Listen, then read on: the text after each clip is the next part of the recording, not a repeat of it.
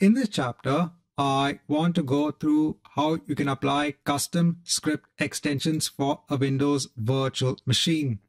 So if you go on to extensions and applications for an Azure VM, you can actually add multiple extensions that are available for Azure virtual machines. So this is like adding another software onto the machine that actually enhances the functionality of the virtual machine itself. Now here, the extension that we are going to work with is something known as a custom script extension. So the custom script extension, as the name does imply, allows you to run a custom script on the Azure VM itself. So for example, let's say I want to install Internet Information Services, which is a web server. It's a web server role on the Windows Server 2019 machine. So the way that you actually go about doing this without a custom script extension is to first of all log into the Azure virtual machine. So let me quickly log into the machine using the public IP address.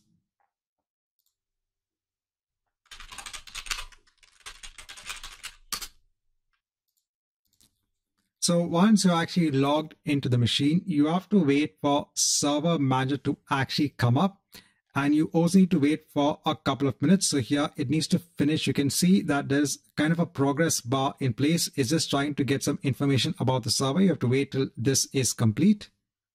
And once Server Manager has got its relevant information, here if you click on add roles and features when it comes on to configuring the local server, yeah, if I go on to next, if I go on to next,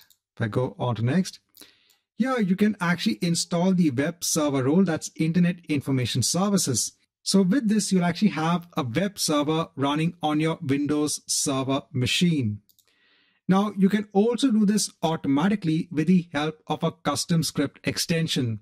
So instead of actually having to log into the machine and install this role, you can run a PowerShell script via the custom script extension. So I'll just close this session. So we can actually use a custom script extension to apply a script. Now, in order to apply a script, we first need to upload that script onto Azure. And that script needs to be in an Azure storage account. We've already seen how to create Azure storage accounts. So let's go ahead and create first an Azure storage account. So here in storage accounts, let me hit on create. Just hide this. Here I'll choose an existing resource group. I'll give a unique storage account name. I'll choose my location as North Europe. Here again in the redundancy, let me choose locally redundant storage. I'll leave everything else as it is. Let me go on to review and create. And let me go ahead and hit on create. Now let's come back once you have the storage account in place. Once you have the storage account in place, I'll go ahead onto the resource. Yeah, then let me go on to containers and let me create a new container. I'll just give the container a name, and here in the public access level, I'll specify blob. Let me hit on create. Let me go on to the data container. Let me upload a file. So here I have an IS configuration file. This is in my temp directory. Let me open this. Let me click on upload. If I just go on to the file, this is a PowerShell script file. This is with the extension .ps1. If I click on this, if I go on to edit, so this is a very simple PowerShell script file. This basically is used to install that same web server role, but via the use of PowerShell commands. So we want to run this script now on the Azure virtual machine. So the way that we actually do this is we go on to the Azure virtual machine. So I'll go on to app VM. You can actually go on to extensions again. You can then go on to extensions and applications. You can click on add. Here you choose the custom script extension. You can choose this. You can go on to next. Here, then you can browse for that script file. So you can go on to the storage account, go on to the container, choose the configuration file, and then you can go on to review and create the custom script extension. This will deploy the extension onto the Azure virtual machine. Now let's see how we can actually do this via Terraform, because that's what we are trying to achieve. We are trying to achieve all of this via a Terraform configuration file. So before that, let me go on to the storage account and let me delete this storage account. So I'll hit on delete. Now let's go on to our Terraform configuration file. So currently here, I have the Terraform configuration file. I am just going ahead with the same file which I had when it came on to the deployment of a VM that is part of an availability set. Now, the first thing I'll do is I'll add the resource blocks for creating a storage account. Here, I am actually ensuring that the allow blob public access is marked as true. Then I'm creating a container within the storage account. So again, you can actually make use of variables, you can make use of locals, etc. Here, I'm just keeping it simple. I have a depends on clause. And then I am adding my isconfig PowerShell script file onto the storage account. So we've already seen this earlier on. We have seen how we can upload files via a Terraform configuration file onto an Azure storage account. Next, we need to add a resource block when it comes on to installing that virtual machine extension.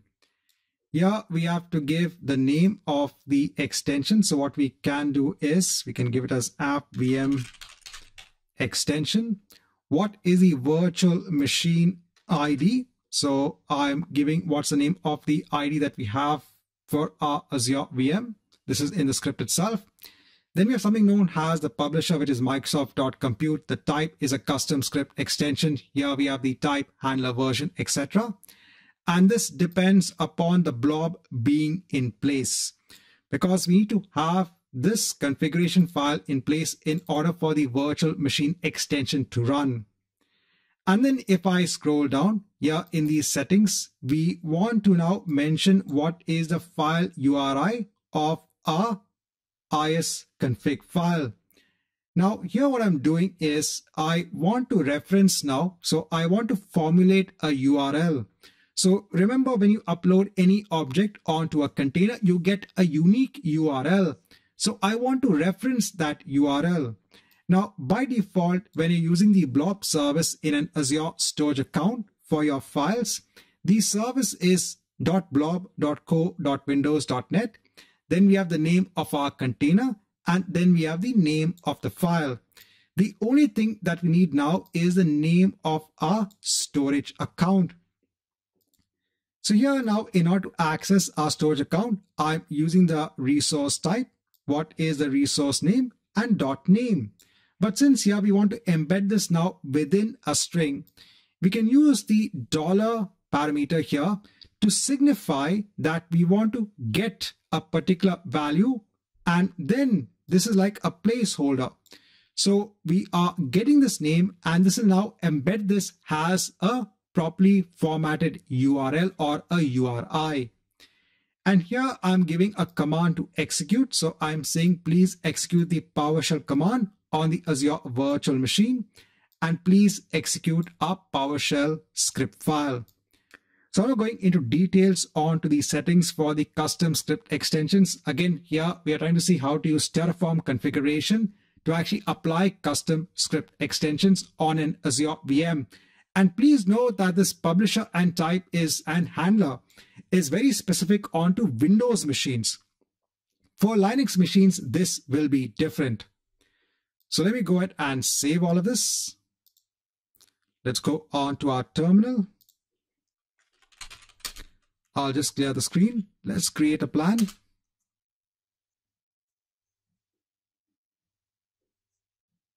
So everything seems to be fine. Now, please note that in my temp directory, I do have my isconfig file in place. this is the one we are uploading onto a storage account, has a blob. Here, then let me hit on apply. Now, this is going to take time. This might take between 5 to 10 minutes. So let's come back once this is complete. So once this is complete, if I go on to my Azure VM, here, if I go on to extensions, I can see the extension in place. So what has this extension done? So I said it ran that script, and that script was supposed to install Internet Information Services. So now if I go on to the overview for the virtual machine, and if I take the public IP address, and if I go on to a new tab, here I can see the home page of Internet Information Services. So instead of actually deploying it manually, we deployed it via the use of custom script extension. This is a functionality when it comes onto Azure virtual machines. But here we have seen how we could deploy it via a Terraform configuration file.